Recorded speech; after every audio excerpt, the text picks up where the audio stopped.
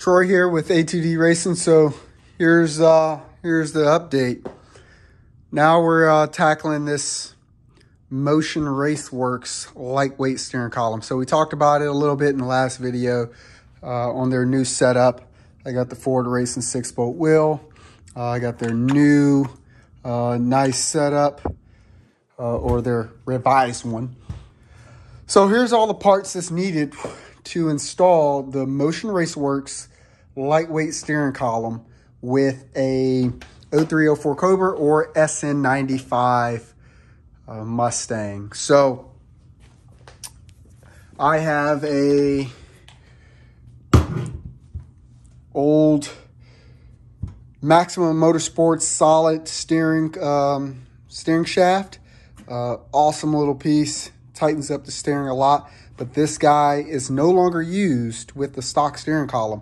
The Motion Raceworks setup, you have to buy, it's a quite bit more than just getting the column and this piece as well. You need 3 different universal joints and you need one of these shafts. So pretty much how it goes is steering wheel to column, which mounts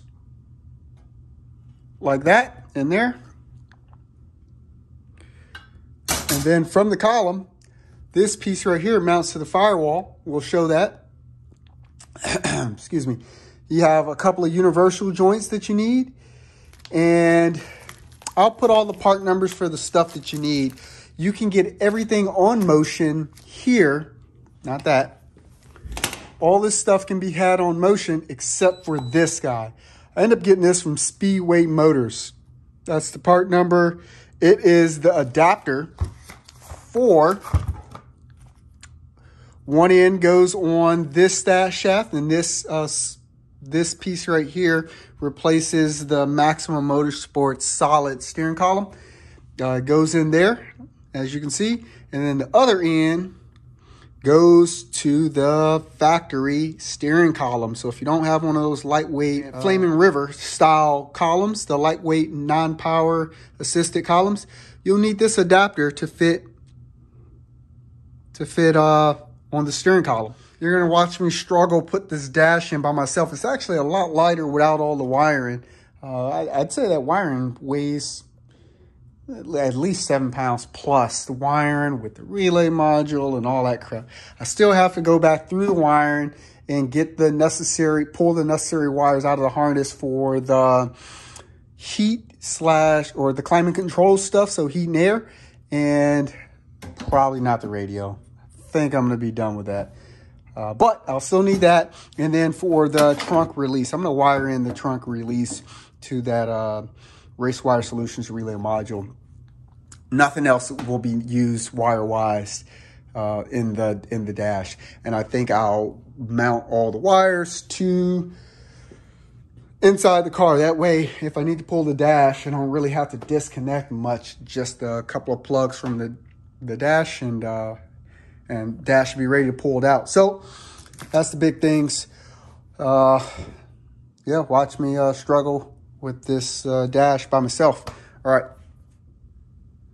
Okay, with this dash, you want to make sure you have both doors open because there's a lip on the dash that you need to slide in. Make sure you have a bolt ready. I like to use the bolt in the center of the dash just because it's easy kind of to get to. So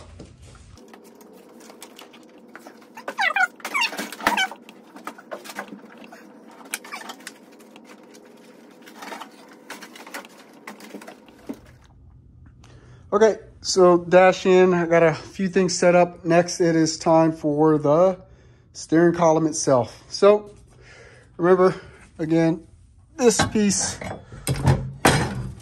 goes in on through the firewall, so that center bearing or steering shaft bearing has to be removed.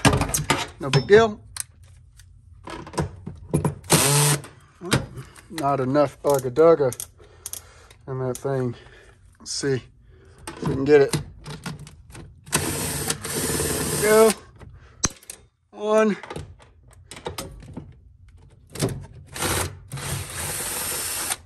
2.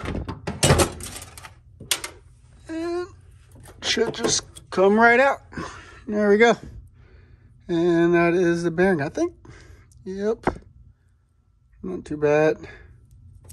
I replaced this some time ago.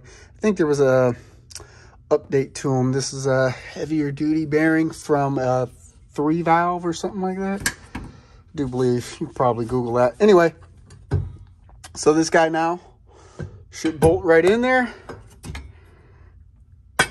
like such. And the first bolts have to come out. So we'll take that out. Let that sit there.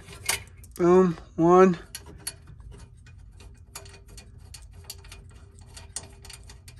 And I'll try to see how skilled I am at doing it one-handed here. Should be easy though. Boom.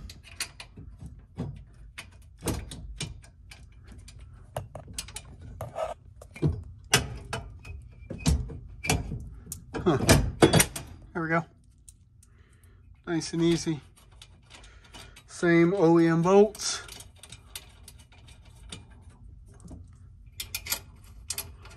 Probably won't tighten it down too much. We'll see. So that is 13mm bolts for the OEM ones here. Ooh, barely. Enough ugga-dugga in this little guy. That's it. For that little one. Anyway, that's it. So, booyah. All right, let's go see on the other side what it looks like. So now, you got to figure out the steering shaft arrangement. And we see what we got sticking out. So that we got sticking out. And I believe Motion says something about, like this collar right here, the silver collar can come off. Just a couple of Allen head bolts that secured it. So I'd recommend before you're, this collar sets the amount at the shaft inside. Actually, no, it just keeps the shaft and the seal right here in. Not seal, but the rubber bushing. So if you had to take off the rubber bushing, cut this guy any, you take this silver collar off and it just comes right off. And then you could take the shaft, push the shaft forward to come out, and then you could take your bushing off. Anyway, Motion says something about having to cut this possibly and all that. So we'll see on that here in a second. All right. Okay, so I got the steering shaft in. I did have to go back and tighten down those 2 bolts to the the 2 nuts to the firewall back there, just to stop the whole entire assembly or column from moving as I played around with installing it. So, I guess I didn't think this through when I was talking earlier. You definitely don't need this one. I'm sorry, you need this one. You don't need a 3rd U-joint. You only need 2. So you obviously need the one that's going to go straight to the steering column or shaft, the inner shaft. That's the circular one with the, whatever shape that is, for the solid shaft here. So that guy has a hole that goes straight through. So you'll have to, once you get it mounted, you'll have to drill a hole through the inner shaft. Make sure you don't, well, actually it has a stop in there, which is nice because you can't over penetrate and stop play from the U-joint like that. If I'll show that here in a second. But anyway, once you get it set, you'll drill your hole all the way through. Wouldn't recommend welding that because if you weld the U-joint to the shaft, you will now, well, one, I bet you it's a tighter tolerance. So you risk warping this. More importantly is you'll never be able to take the inner shaft off and replace this replaceable rubber or plastic bushing if you weld the U-joint onto the inner shaft. So drill a hole through, put a bolt and nut, make sure it's tight. Tight like a tiger, and that'll be good. And then from there, you put your shaft on. And then that's where you need the last U-joint or your second U-joint that goes to your steering rack. So remember, Speedway Motorsports, if you have a stock heavy power assisted steering rack or OEM SN95 rack, because it'll have that fitting, which goes to the steering rack here. And then the other end goes to your solid shaft. And same thing, drill a hole, or no, this one has a little set screw, Allen key set screw with a lock nut. And once you get it on, this one can over penetrate. And I'll show you that here in a second. So you see that one can go too far in. So you don't want to do that, because then you lose your mobility of your U-joint. So you make sure you get that on there, and then go ahead and just lock it on. This is easy. This one you could weld if you wanted it, because it doesn't need to come back off. So you could technically just tack that guy up right there for a little extra security. That's actually what Maximum Motorsports does. They tack on their U-joints to the shaft. One thing about this Motion one, so I don't know if it's like a SFI thing or really just crash worthy. This is a solid shaft. There's no give in this. If you get in a front end collision, it's coming through your chest.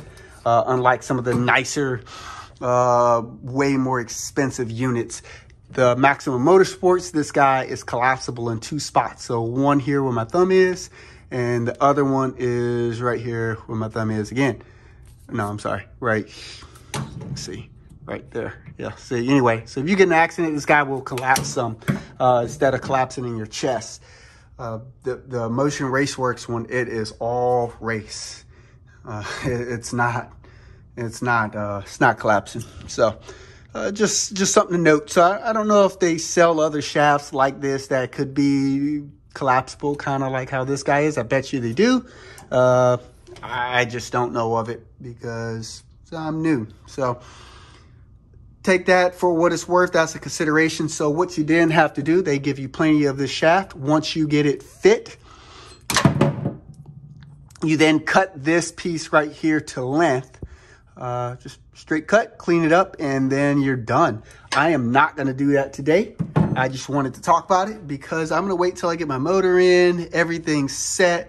My K-member is squared in the body.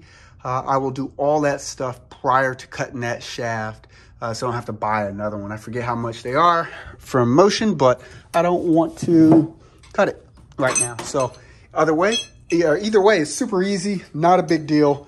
I think it's really cool. And then you have a full Motion Raceworks steering column, lightweight steering column setup. So looking at this, Motion also sells an adapter. It's an adapter that extends the quick disconnect from the steering wheel, maybe another 10 inches, I believe, or something like that. The point is, they give you the option to have the steering wheel closer to your body. I think I may need to get that because just looking at this is like 6 inches or so steering wheel from the dash. I think it's closer. Obviously, nothing is adjustable in here. What I really have to do is come put my Kirky seat in. It does have some adjustment in it via the bolt holes, but I'll have to put that in here, see how far I am from the pedals, then steering wheel, make sure I have a good slight bend of the arms, or just comfortable to you, or me in this case, and I'll judge from there. But I think I'm going to need that adapter. I've seen other folks, I think Cletus has that adapter in one of his cars. So maybe I get that, and I suspect it'll push it like this far out, which would be way better. So another thing that on that same note, my Racewire Solutions blinker assembly that I plan on mounting right here, if I don't space it out, because this guy it needs to go, let's see if you can see that, it needs to go almost all the way up to the collar, because if not, it just doesn't clear right, doesn't look good. Can't really go up like that because that's weird. It could go down a little bit if I wanted it, but I'd like it in a factory position, kind of like that. But it's so close to the dash. So close to the dash. That vent no longer works because the cage bar goes, had to cut the feed to it. But anyway, that has it too close to the steering wheel itself. And I can imagine turning, pushing the horn, turning on lights and all that jazz, looking like a rookie driving around. I can't have that. So I think I can deal with it being close to the dash with the wiring like that, but not to the steering wheel. The only way to fix that is to push the steering wheel out with the spacer. Or I could just not use this really nice billet mount, really, and put it in the dash where the OEM headlight piece goes. This little guy clips right out, and it can pop into here. So maybe I do that. I'll figure that out later down the line. That's tomorrow me's problem. So I'll figure that out. But I like it, man. I really like the full racing steering wheel. I really like the lightweight Motion Raceworks. It's smooth. Feels pretty solid, and I don't even have it fully bolted in, but I think it's a nice little unit. And check that out, man. So that's it. That's what you're working with. So recap, you don't need the spline one. I got a 9/16 26 spline. And that's going to be for your aftermarket lightweight steering racks, kind of like maybe the Flaming River rack or another unit. So you only need that. And I'd be curious to how much all the weight it actually saves after you add 2 U-joints. This whatever piece that I end up having to use from that, I bet you it's probably close to 10, 15 pounds after it's all said and done, maybe 10, 12 pounds. But anyway, that's it. Hey, thanks a lot for checking me out. And hopefully you found this helpful in your installation of a Motion Raceworks lightweight steering wheel. And you now know that you need Speedway universal joint if you're running a standard column. There's the part number again, 910-50919. All right, hey, thanks a lot, guys. See you next time.